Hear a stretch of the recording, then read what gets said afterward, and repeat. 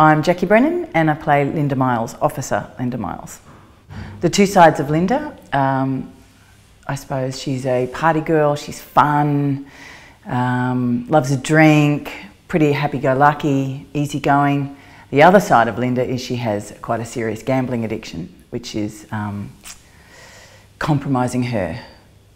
What drove Linda to become an informer to Frankie was her gambling addiction. She owes a lot of money and I think she's in big trouble.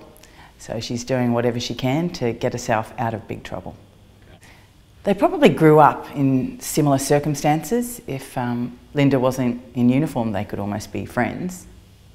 But Frankie's very clever and knows about Linda's gambling addiction, so is holding it over her, basically. So Linda's working for Frankie.